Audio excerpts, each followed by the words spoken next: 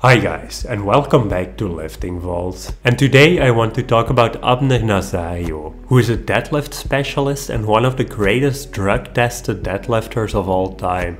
Abner competes in the 82.5 kilo weight class, but often weighs in significantly below that. And that was also the case for his most recent meet, where he weighed 79.9 kilo. And it was in that meet that he was able to break the all-time tested world record for his weight class, with a pull of 346.5 kilo. Abner has held a record in the past, but with this pull he managed to take it back.